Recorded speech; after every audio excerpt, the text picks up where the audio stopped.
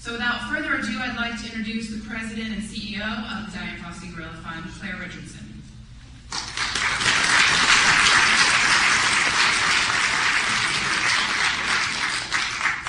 Well, thank you all for being here. I must say it's easier climbing up to see mountain gorillas than it is getting here through the traffic. And I hope some of you will come. I'm going to introduce Katie Fawcett. Katie is one of a line of successors of Dian Fossey. That remarkable woman who in 1967 pitched 2 tents on a saddle of land between 2 volcanic peaks. And that has grown into be probably the world's best known gorilla research center. And we are bound and determined that it will retain that reputation. Katie and Karisoke represent the flagship project for the Dian Fossey Gorilla Fund, and our history is in Rwanda, and that's why our African headquarters are in Kigali, Rwanda. I never thought when I took this job 12 years ago, 13 years ago, that I would be able to say that Rwanda is the most stable country in the region. And gorillas, as you know, very often live in war zones. They live across that green belt that you see on the map of Africa. And the mountain gorilla is the only population that is seeing an increase. But it's a fragile increase because the numbers are so small.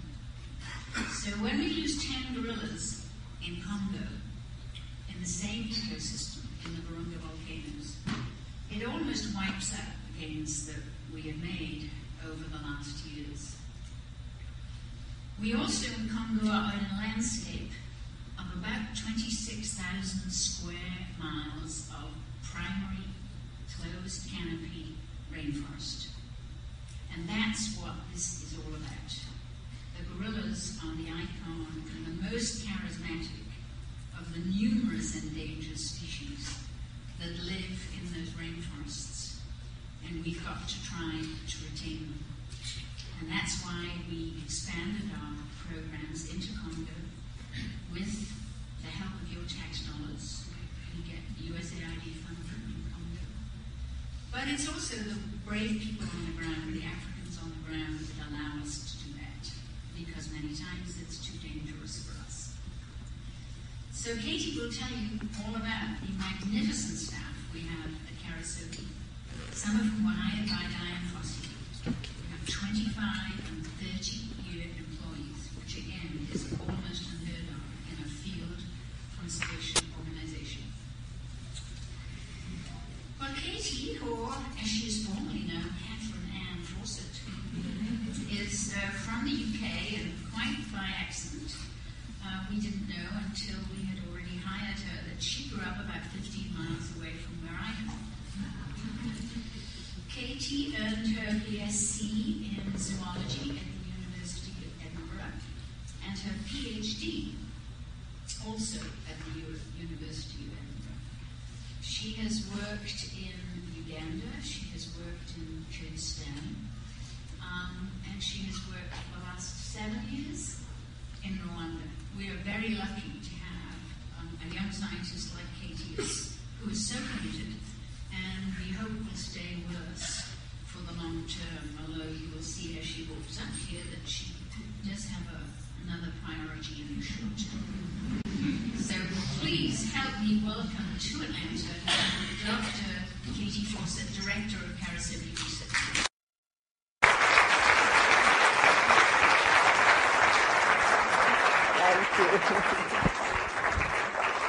Thank you very much.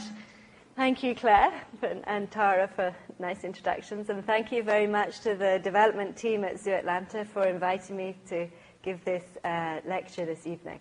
It's a real honor for me to be able to share some of the news from the field on behalf of all of the staff in Rwanda and working with us in Congo. So I am, as Claire said, the director of Karisoke Research Center. So my talk this evening is going to focus really on Karisoke and the work that we are doing there. And then perhaps if there's wider questions at the end, Tara and Claire can help field questions. So, and I see this a little bit as an update in some ways, because I was invited here in 2005 to give a talk. So this is sort of where we are today with gorillas, with a little bit look at our history. So just to start with, there's a reminder of the different populations and the different species of gorillas which are found in Africa. There's two different species, the eastern and the western gorilla.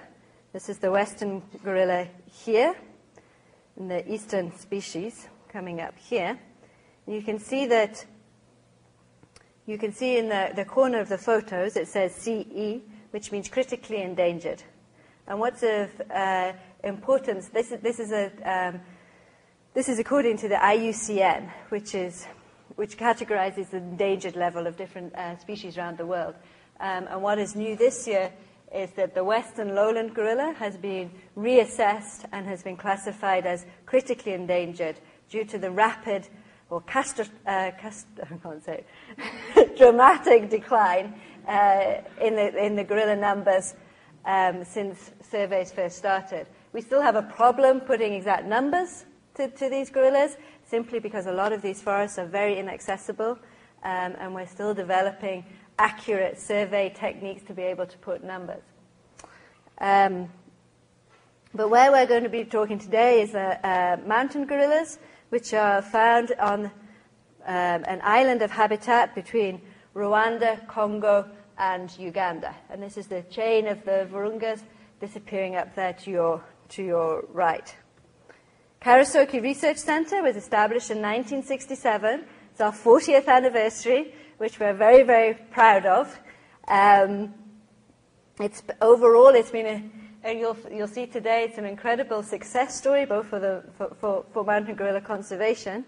When Diane first started the center in the 1960s, the focus was on research, to basically find out more about mountain gorillas in order that we could better protect them.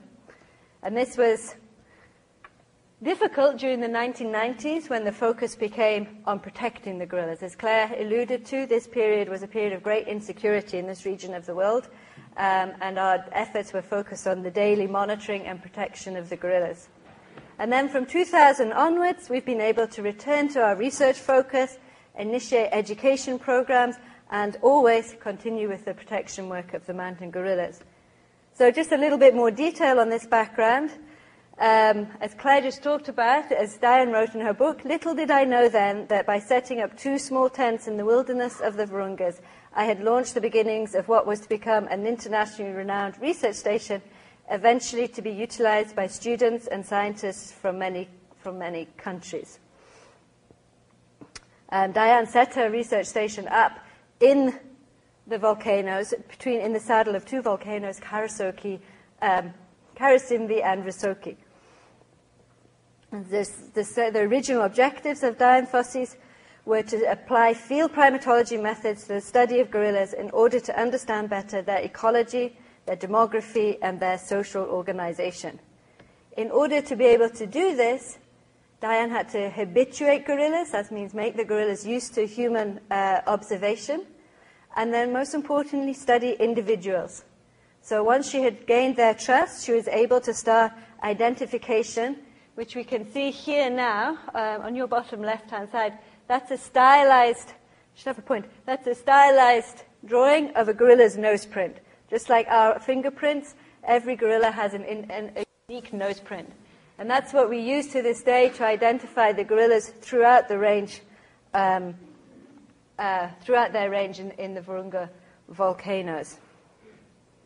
The key research findings during this time by Diane Fossey and her colleagues, students from many universities around the world, were basic observations on diet and foraging patterns, ranging patterns, information on social organization. At that point, little information was known about group structure, family structure, group size. The mountain gorillas was one of the first species to have the practice of infanticide recorded. It was also during this time that the very things we find now common across all gorilla species, like female dispersal patterns male dispersal, the solitary males. All of this information was gathered in the early years. And importantly for conservation, work was undertaken to count the number of gorillas, and this is something that's been repeated regularly over time so that we can monitor the population growth. However, during that time, Diane also saw the problem of human encroachment on the park. A lot of the land was lost by cattle, or degraded by cattle grazing. There was also a project where the national park in Rwanda has been reduced by 50% for the planting of an agricultural crop, pyrethrum. And also there was the direct poaching of gorillas for body parts. And this is Diane's favorite gorilla, Digit, here. So Diane switched her personal attention, to what she termed active conservation. This is a time before the current national park services existed, and Diane was able, with the help of some funding, to set up a small team of anti-poaching staff and to start doing patrols around the park. And you can see here the quantity of snares that were recovered from the park. These are snares which have been set for small antelope, basically for subsistence living. But the danger is that the gorillas also can become caught in those snares, particularly the inquisitive juvenile gorillas, and many have lost their lives as a result. Diane was tragically killed in 1985 and is buried up at the old site of Karisoke in the forest. And so this marked a tragic end, but the work that she did was able to be transmitted to the international community through her book Gorillas in the Mist, and through the film where actress Sigourney Weaver plays Dian Fossey. And this was really an important turning point for gorilla conservation because it brought international attention. It's brought the tourists who now come to Rwanda and play an important part in the economic regeneration of the country, and it's brought funds from US tax dollars from individuals to support gorilla conservation. The 1990s was a difficult time to continue their work, no less, because of the insecurity in Rwanda. Basically, we read here, civil war broke out in Rwanda in October 1990, and by 1998, the staff at Karisoke, the expatriate staff, had evacuated camp 5 times. The facility in the forest was destroyed 3 times, rebuilt twice, and eventually relocated to a nearby town, which is where we're based today. Remarkably to me, many others, our Rwandan staff continued to track and observe the gorillas throughout the 8 years of war. We had only one period of interruption in all of the long-term data for 15 months. And it's really a testament to the bravery of the staff during this time that the gorillas were protected and that we have this wealth of data on the gorilla families we study. So Karisoke today, we've grown a little bit since Dian Fossey first arrived with a porter and a cook.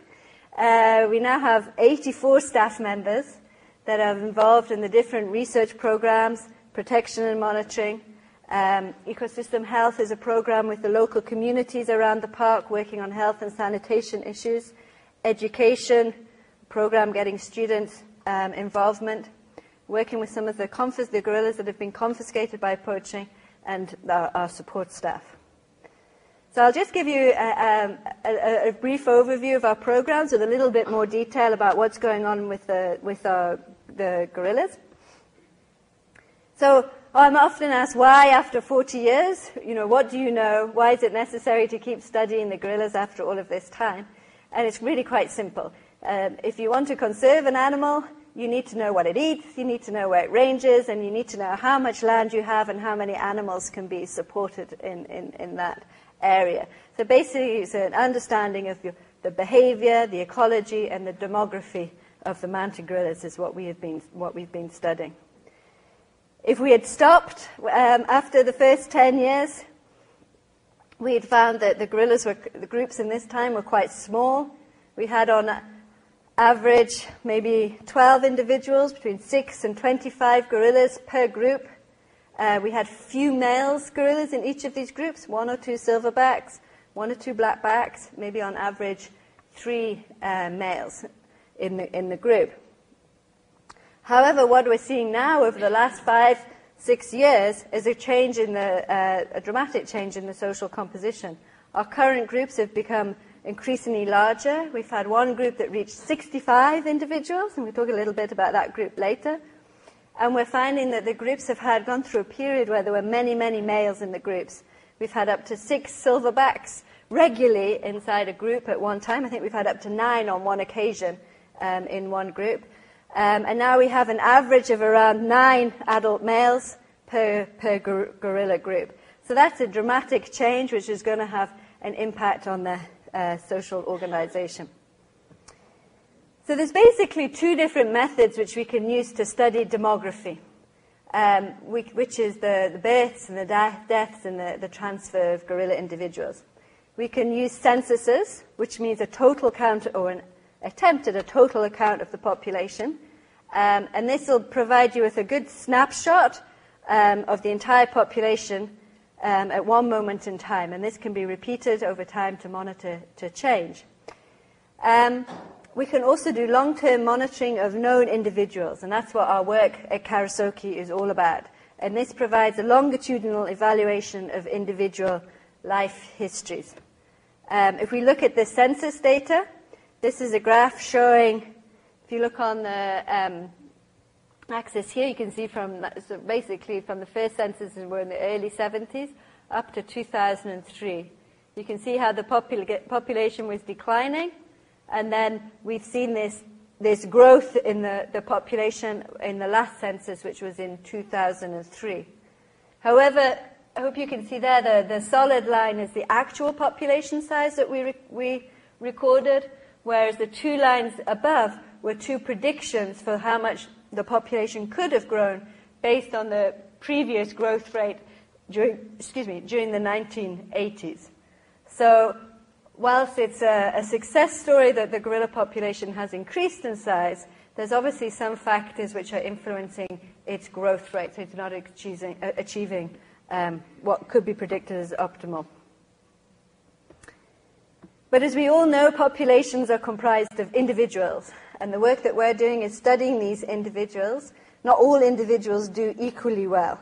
So how do we examine the variation between individuals and assess what variables influence an individual's reproductive success? How to determine which strategies yield the highest reproductive success and what may limit it? And in order to answer these questions, we need long-term monitoring of known individuals, which provides a longitudinal evaluation of individual life histories. So what type of variables are we talking about?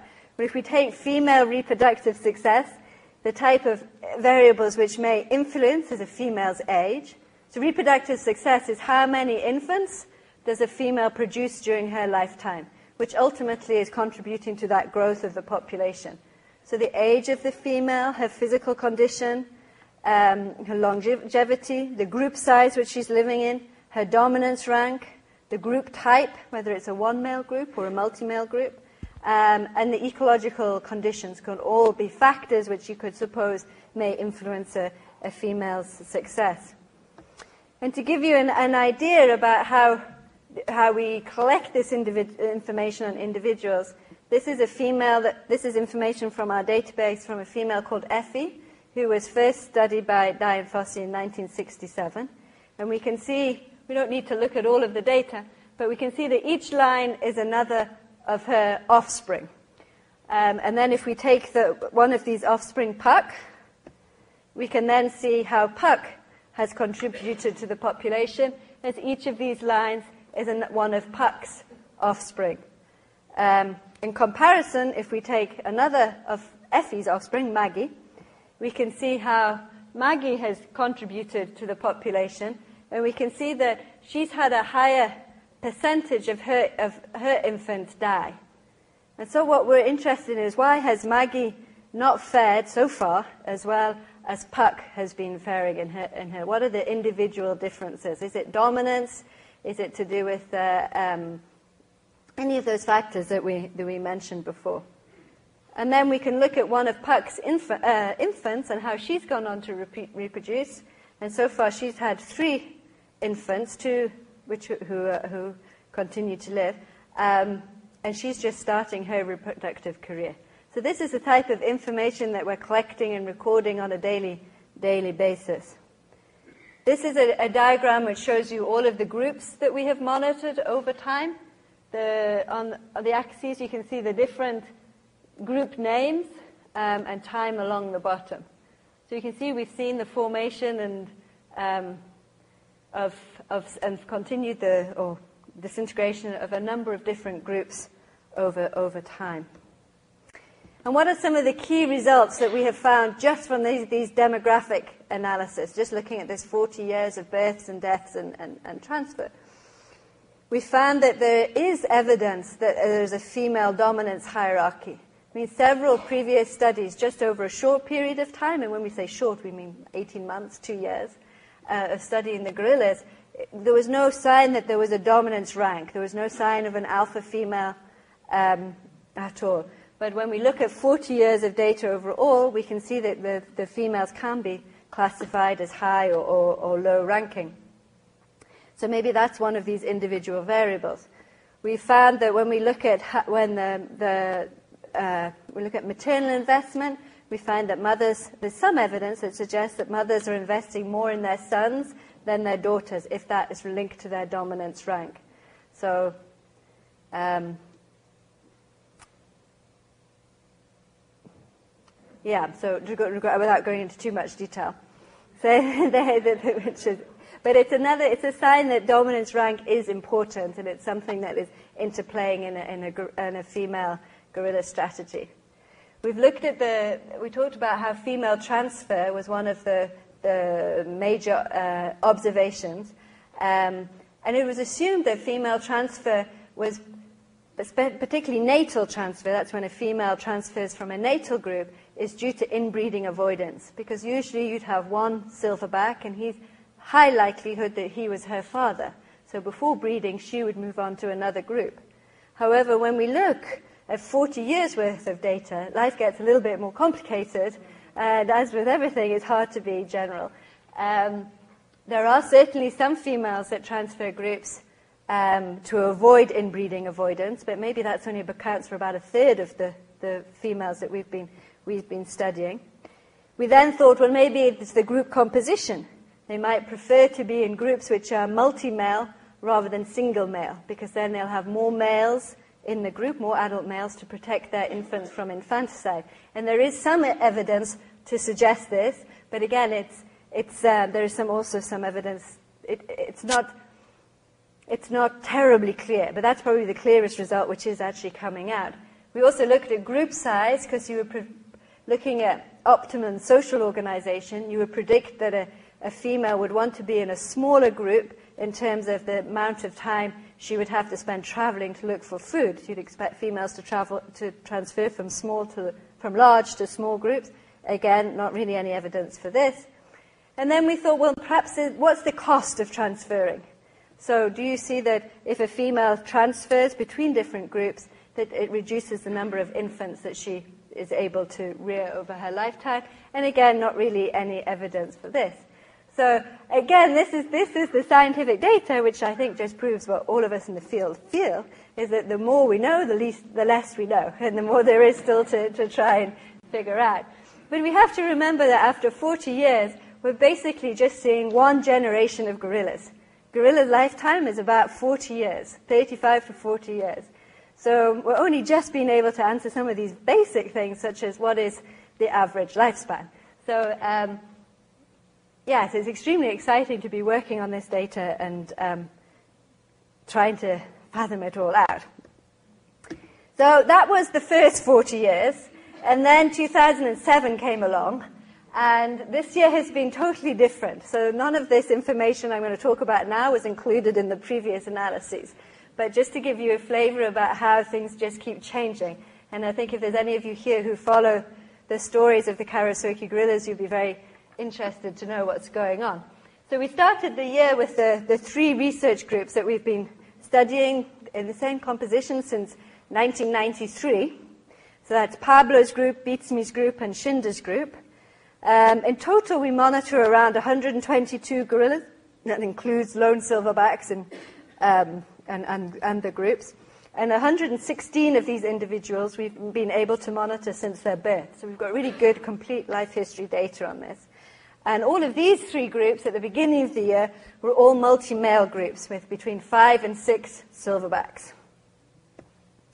However, this year we've been able to witness the formation of 2 new research groups. And this is very exciting for us because a lot of that change in group composition that you saw on an earlier slide was a result of poaching and habitat degradation.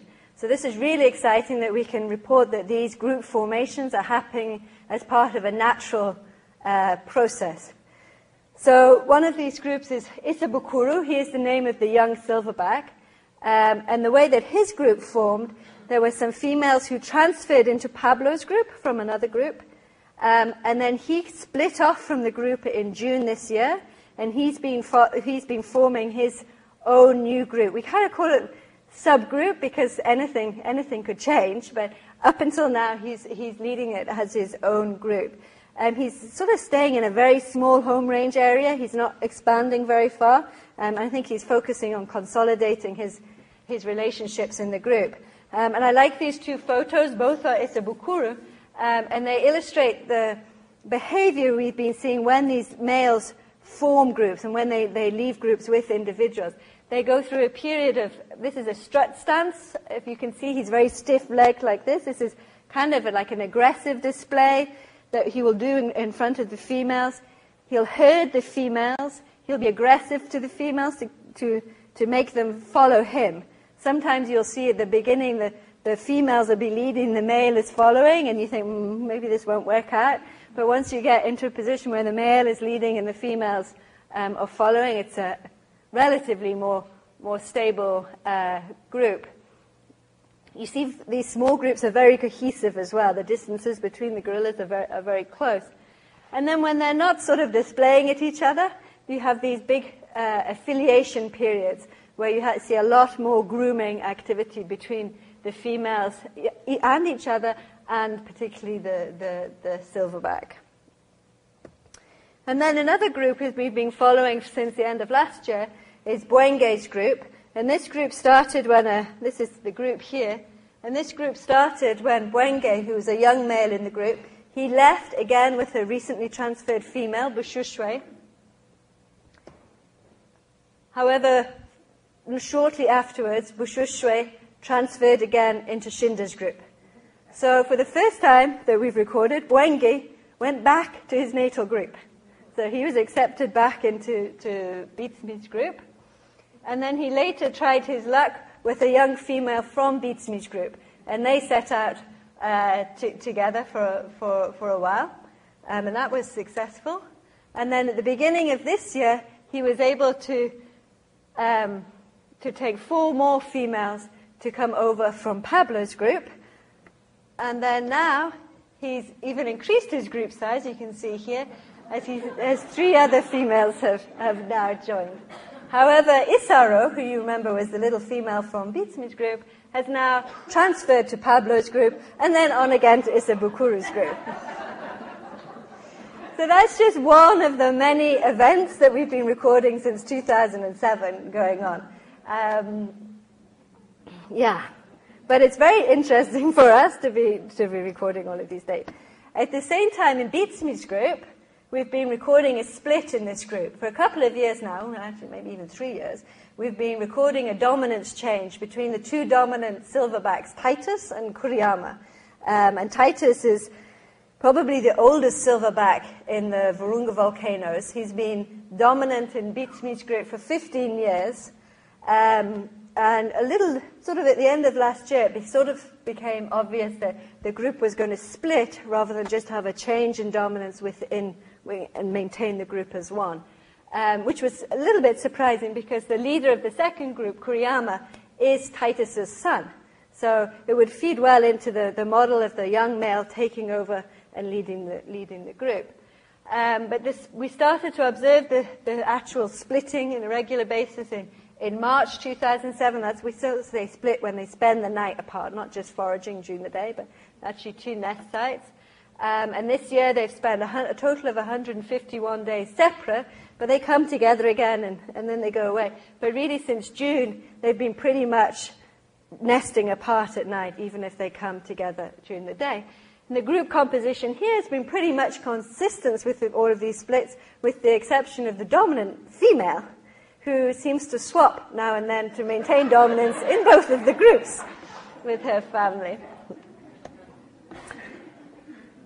And then we put, I don't know really how to term this, so I've called it Pablo's group disintegration. Pablo's group was the largest gorilla group that has ever been recorded. This was the group that reached 65, oops, we've gone green. There's a cord somewhere.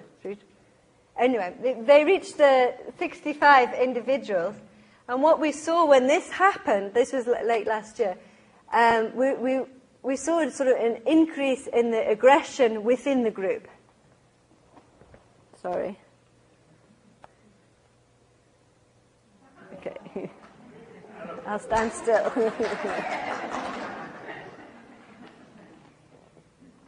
So we saw for the... We have almost confirmed sightings for... And I didn't touch anything. Do you want to just leave it? Okay. We saw that there was increased aggression both amongst the males but also between the females. We saw one female lose her infant as a result of an aggressive attack with another female in the group. We also saw another female lose her infant through infanticide, but with a male from within the same group. So normally infanticide happens intergroup, but this was an intra-group infanticide. We also saw mother-infant separation. I think 65 gorillas was just too many gorillas to move cohesively through the forest. And we had several incidences where infants were separated from their mothers and then later died as a result of hyponutrition. Although we did have one female infant who was separated, who later was able to rejoin the group. But this period, basically from September to December, November last year, was really characterized by a high infant mortality in the group. And then the result of this was that at the beginning of this year, 4 of the females that had lost infants transferred out of the groups. And this may have been one of the sparks, together with that split in Beatsme's group, which led to a lot of the female transfers and the shake-up that we've been seeing this year. So it's interesting that it seems, certainly from looking at the long-term data, there's a suggestion of infanticide avoidance when females are transferring between groups. And our anecdotal records this year show that the females, in fact, in this case, these females had lost not only their previous infant, their most recent, but their two most recent infants had not survived in Pablo's group. So it's really like there was a conscious decision for protection of their infants to move. So we gave you a little bit of a flavor of what's going on. I'm not sure if I really got over how crazy it's been. So just in case, this year we've recorded up to now 21 different gorillas, females, that have transferred between groups. And just to put some reference to that, in the whole 40-year data set, we only have 46 females. So we've had 50% increase just within the first 10 months of this year. We've had over 40 transfer events. That means that each of those females has on average made about 2 different transfers before settling, maybe, into their groups. And as comparison, we've had only 61 transfer events in the last 40 years. So it's really a period of change. And we've had 54 group interactions. That's when different groups come together, which is when gorillas transfer. And up until the beginning of this year, we were looking at an average of 1 per month. So it's really been a year of flux and change. I think this is partly, as we talked about, those females losing their infants and moving groups, because when females have a young infant, of course, they're restrained from moving between groups because of the risk of infanticide. But we've also had, after a long period of stability, we've had a lot of young females that are growing up who are now at the age to transfer, perhaps before having their first infant. And we've also had a lot of young males growing up in these groups of many males, which is also given more opportunities for transfer. And this is just two females here, Mwingu and Makuba,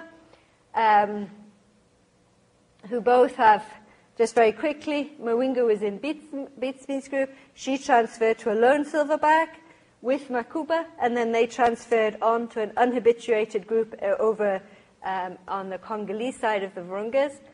Makuba, the other female, she started off in Pablo's group, transferred to Beatsby's group with the lone silverback and onto an unhabituated group. So you can see the sort of hops that the females are doing before they settle into their groups.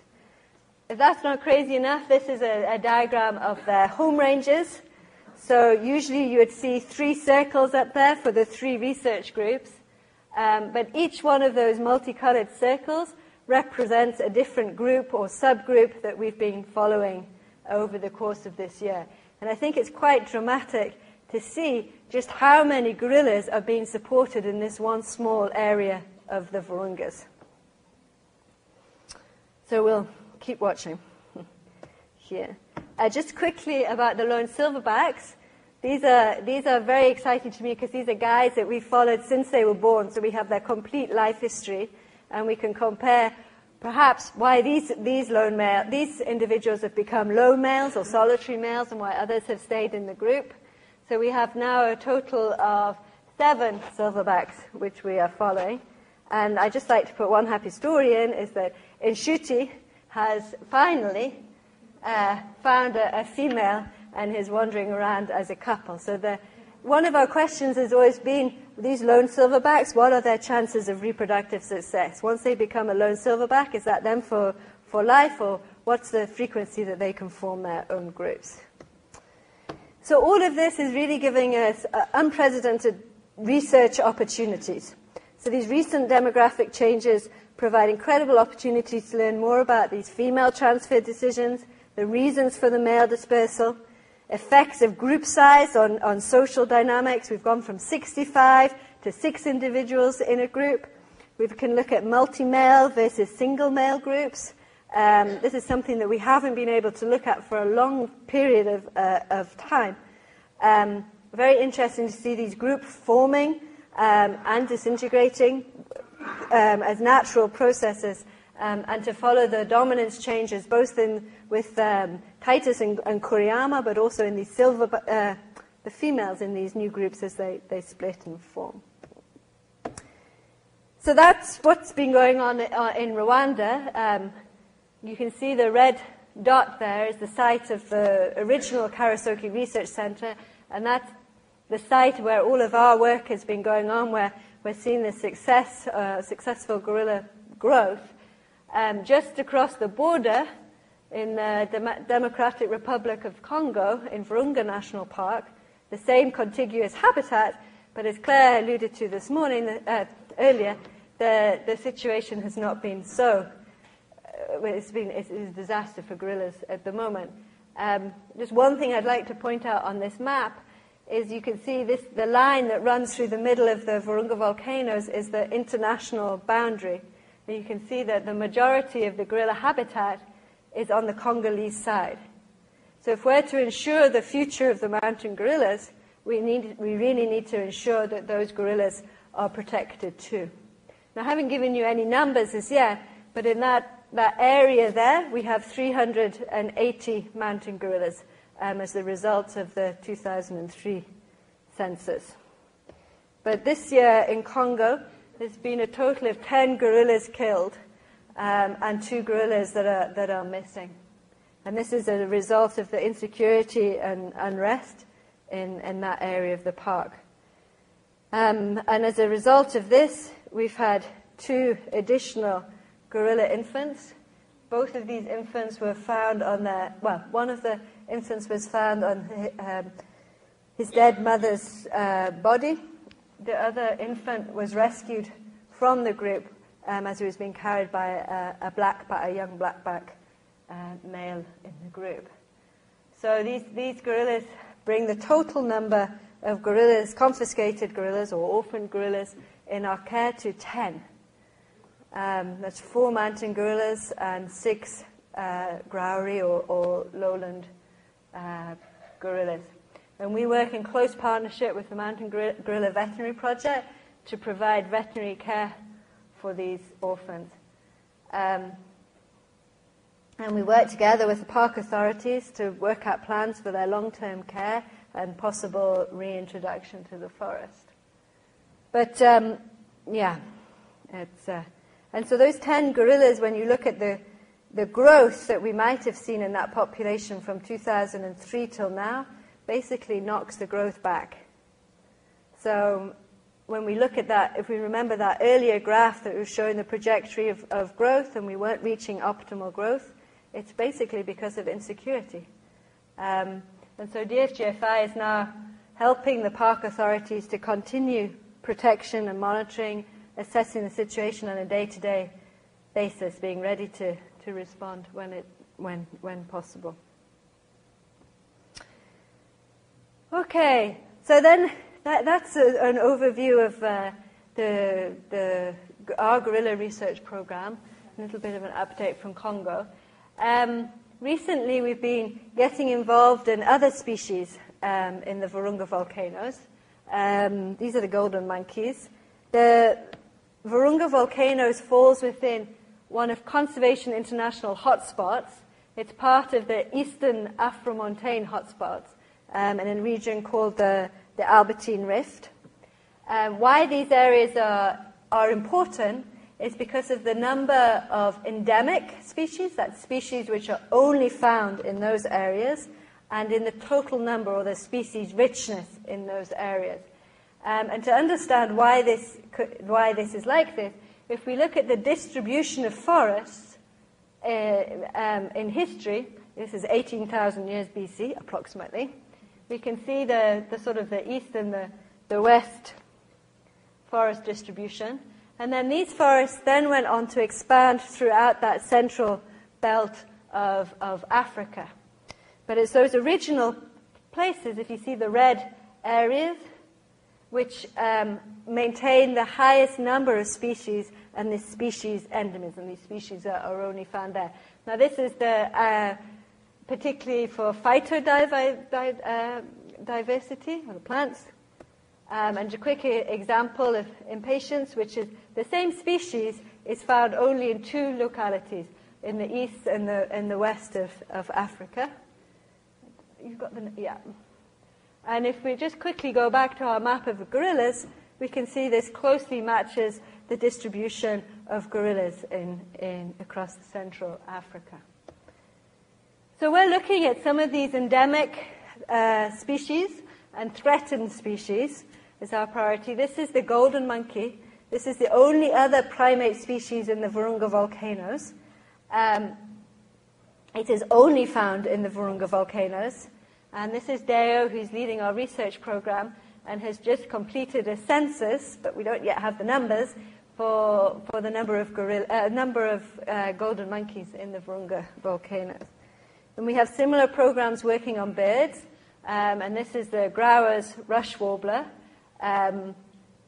Again, only found in this part of Africa. Numbers for the Virunga volcanoes were thought to be estimated to be around 1,000. We've actually found less than 150 of these individuals, and now IUCN is using this data to reclassify its threatened listing. We also have a program looking at the plants, trying to establish an in-depth herbarium of the plant species in this area.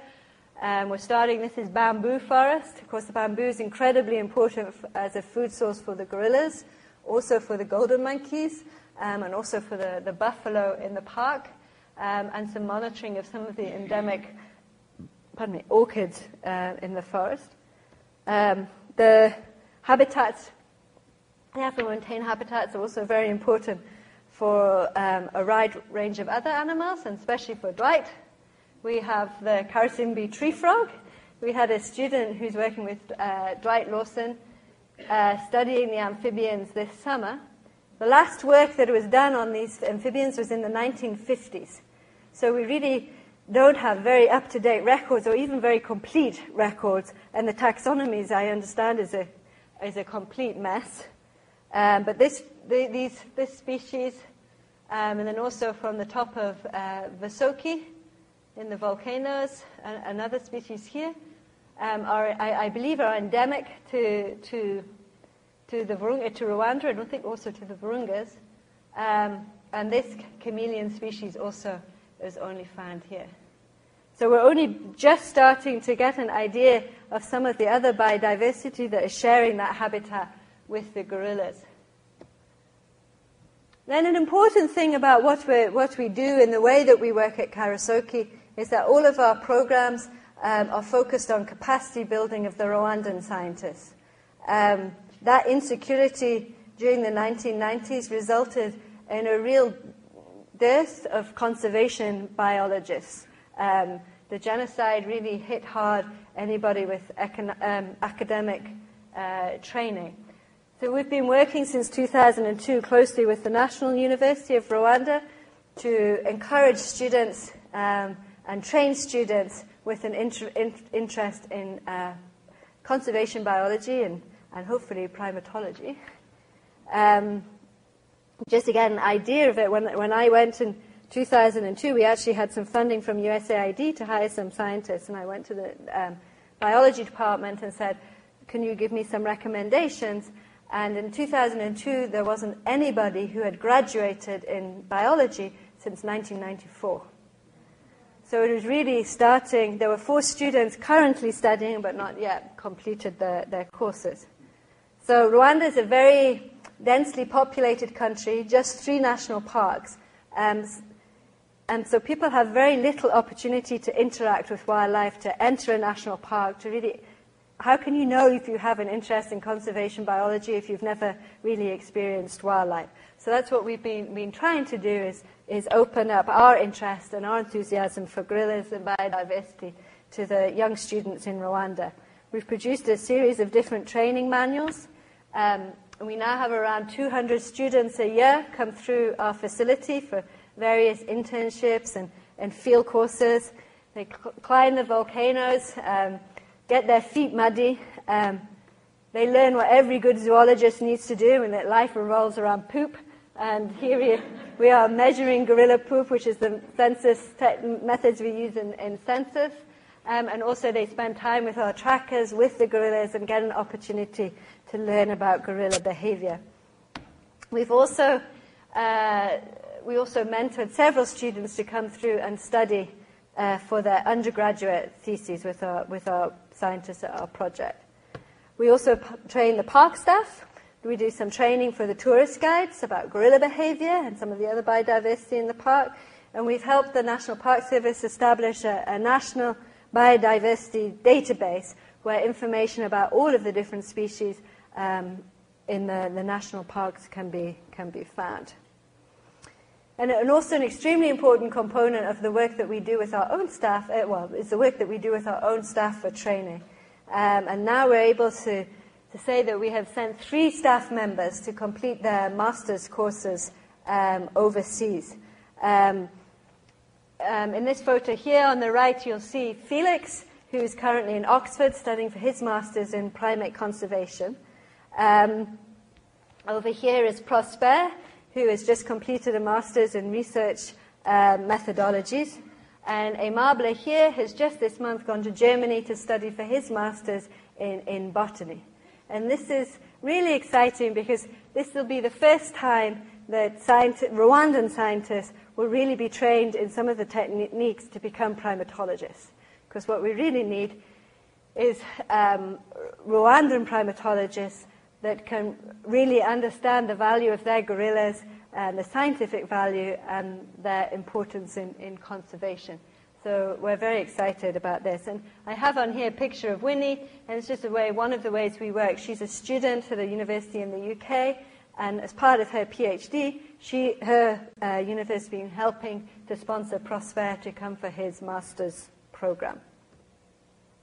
Another way that we've been able to help foster that interest and expand upon that, well, help foster the interest, but also, I think, just to show as well the importance of the mountain gorillas to Rwanda and how they're recognized by the government, is that the Rwandan government hosted the first international research conference in Rwanda this year.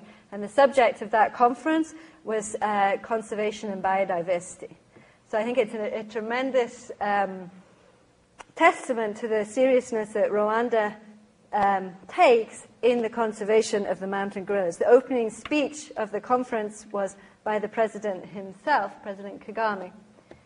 We had over 350 participants from 20 different countries. And we had over 50 students from within Rwanda participating. This is an opportunity for scientists in Rwanda to mix with international scientists without traveling outside of Rwanda. And had a great amount of enthusiasm from this. And we were especially grateful that Russell Mittermeier, who's the president of Conservation International, came over and opened the conference. And this is him standing next to President Kagame. So, just to finish, some future directions. Where do we want to go next?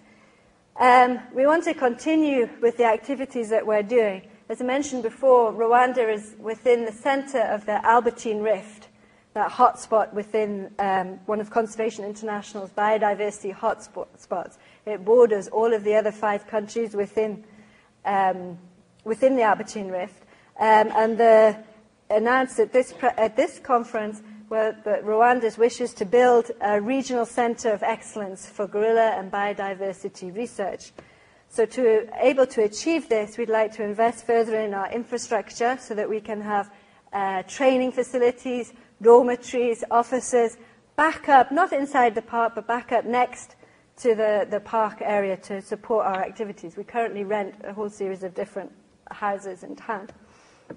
It's going to need a lot more training and capacity building of the Rwandan scientists, looking long-term into PhD programs.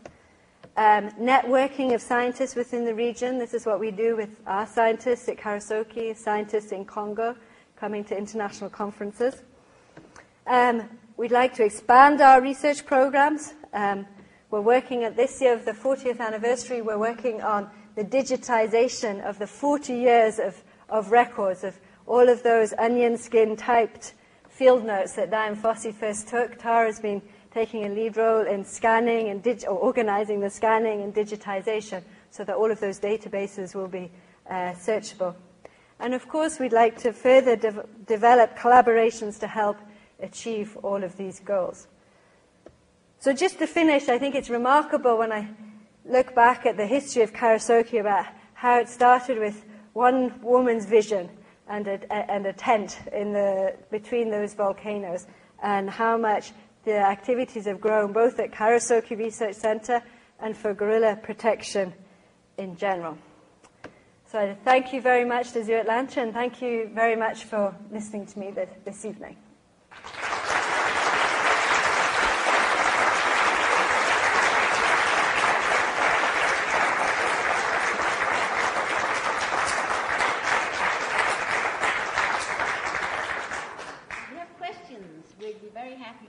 Questions. Although it's difficult to see you. Yeah. Does anyone have any specific questions? Or? Yes. I've heard you speak at the film that Andrew Young has been involved in, and you talked a little bit about what the fund is also doing for the people of Rwanda to do this, but you also have to think about the people that are involved and the people that live there. And I thought that was wonderful, and is a very big part of it.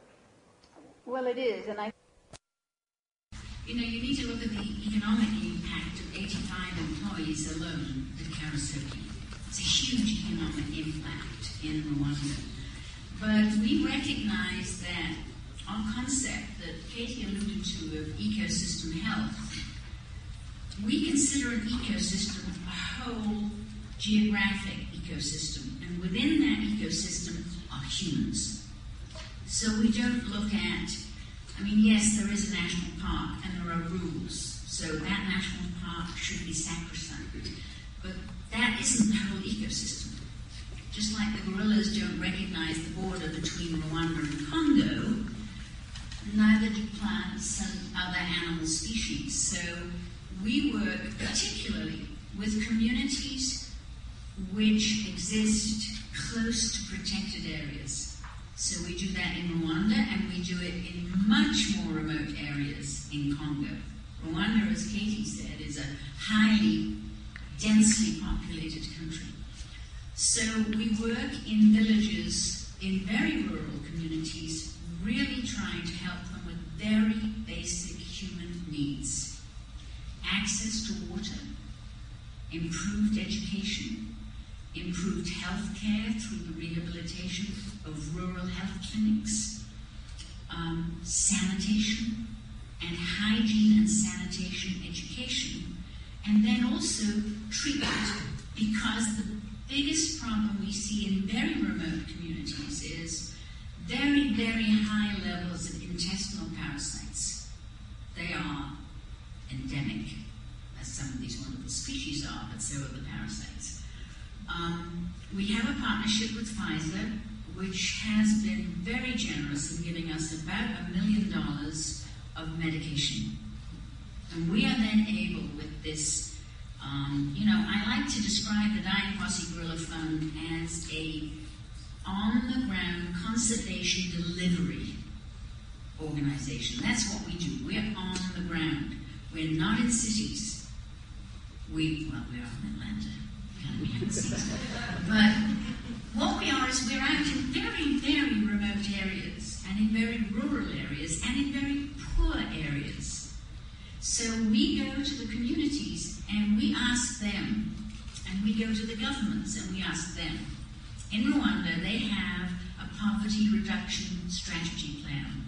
They also have a health plan. And we go to them and we say, how can we help you achieve your goals? And then we work with them and with private donors to achieve some of those goals. And they are all very similar in Rwanda and Congo.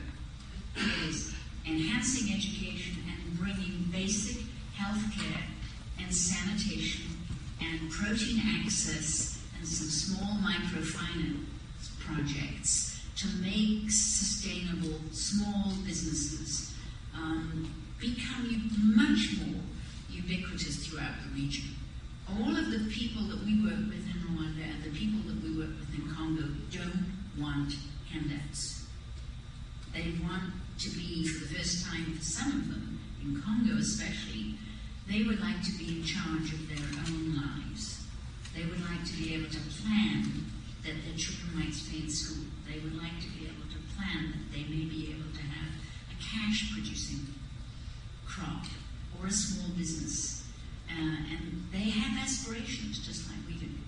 So those portions of our program are covered by a program we call the Ecosystem Health and Community Development Project. And it's a very important part of what we do.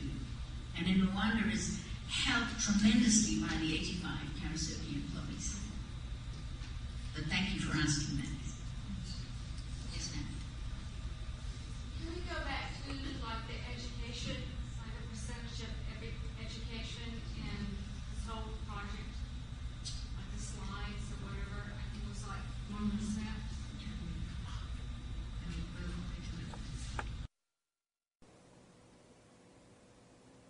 I think I know what you're going to ask. Maybe not. But this is an amazing occurrence because when I first went to Rwanda in 1995, which was a year after the genocide. Oh.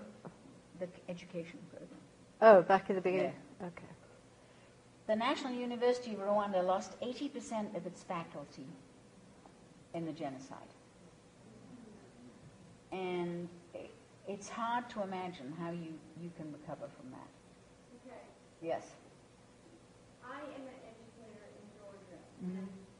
You know,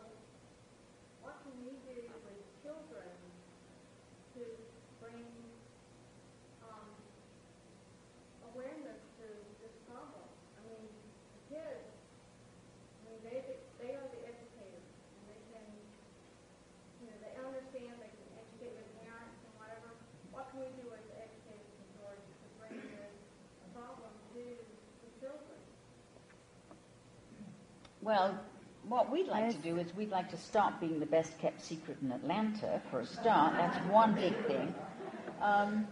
We can ask this little boy to answer. I've met before. Oh, there you go. Would you like to answer that?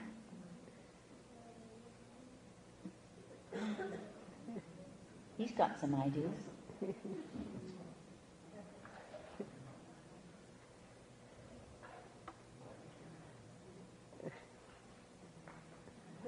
We're putting you in the hot spot. You got some ideas?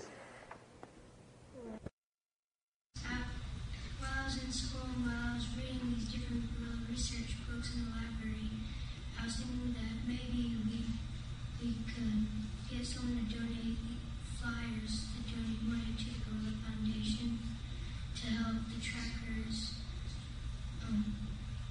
pay for boots and all the supplies that they need. That's a good idea. We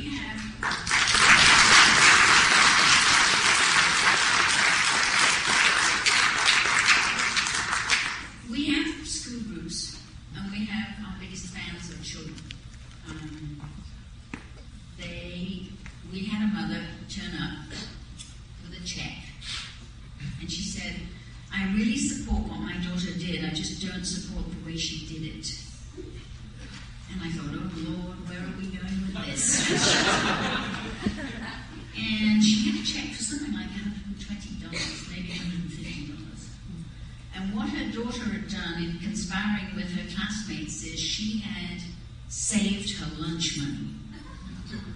And the others all got a bit more on their plate than they normally would, and then when they got to the table, they all shared it.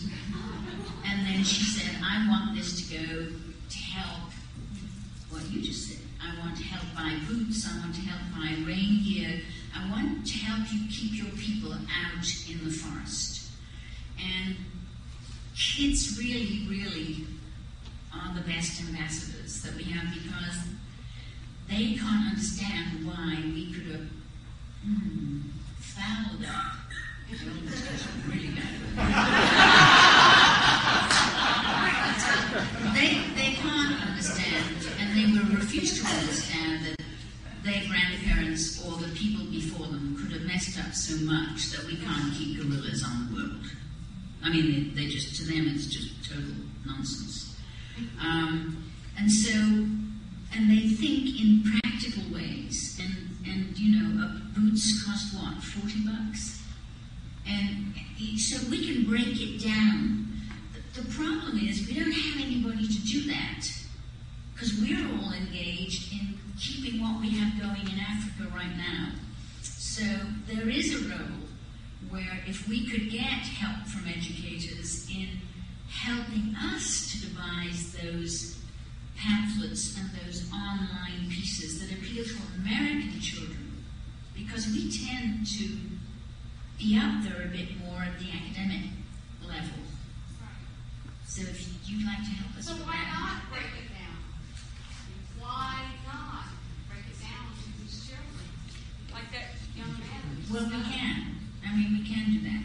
And you can get on the website and you can see how much it costs to keep a patrol in the field and how much it costs to hire them and equipment and all of that kind of stuff. And kids see real dollars. They see it. I mean, children really see that. They do. They are much smarter than most of we are. Yeah, they really are. I mean, And then some of the people that Katie has trained are beginning to get the message. Russ Mittermeier came to Karisoke, and he made a big mistake because he looked at Deo, who's doing the golden monkey research, and Russ Mittermeier is a monkey scientist. I mean, that's where he came from. And he said, well, how many golden monkeys are there exactly? Deo said, good question. We have not had the money to do a census.